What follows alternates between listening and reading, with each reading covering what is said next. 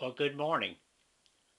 Wanted to take the time to show you a little bit about amaryllis seed production. Maybe I can give you a few tips that you'll find useful. Here are 4 seed pods that are starting to form at the rear of the fading blossoms. They're swelling up. Here's an example of one that's a little farther along. See how the flower is fading completely? And the seed pods are forming and growing fatter and fatter. Here are some others. And finally, after they reach maturity size, as these have, they'll start to turn brown. Can you see these? How they're fading out? The green is passing off. They're getting whiter and browner, whiter and browner. And after a while, they'll completely dry out, and the seed pod will then pop open, as we have here. Maybe I can get it clarity for you here.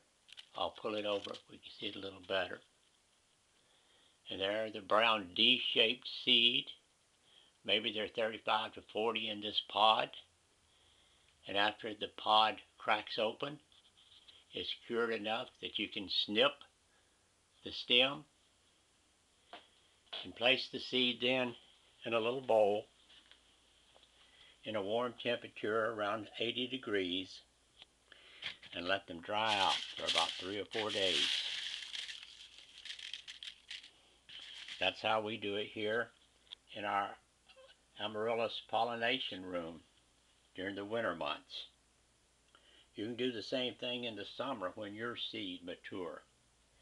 Then they're ready for planting. Well, God bless. Hope you've enjoyed this little educational tour here of how to handle your amaryllis seed pods.